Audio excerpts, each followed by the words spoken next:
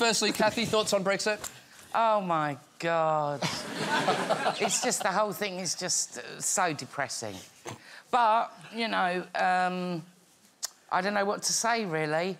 I have to watch my language, what I feel about Boris Johnson and what he's up to, and... You don't have to watch your language in this show. I will. I will watch my language, because I sort of I resort to bad language a bit too easily.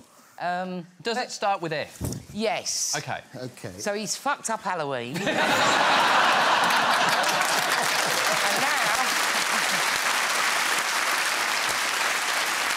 now he's going to fuck up Christmas. So I've been telling everyone for years that Christmas is crap. So now everyone will be agreeing with me. Harry, I am dying to know what your take is on Brexit. Well, I mean, I get asked it a lot, because obviously I'm a sort of hard-hitting political comic. And I can't put it in words, so I actually did a painting to sort of communicate my feelings about Brexit, yeah, okay. So that if... is it... Yeah. I think he's got it. Yes, this... Thank you. Yeah, so if anyone ever stops... If anyone ever stops me in the street and says, "Oh, Harry, what do you think about Brexit?" I show them that, and that normally does the trick. That normally does...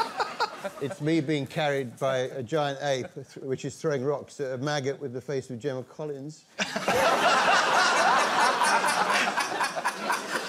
I'm so ashamed.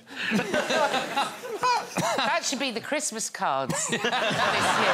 She was lovely. She's lovely. She's great. Said, "Here's my card if you ever need a one-legged stripper."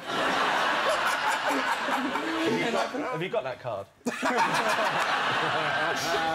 What was great was watching Alex on the red carpet. This girl went to me, "Oh, Alex, can you sign this for me?" And then she went, "Actually, can you sign this?"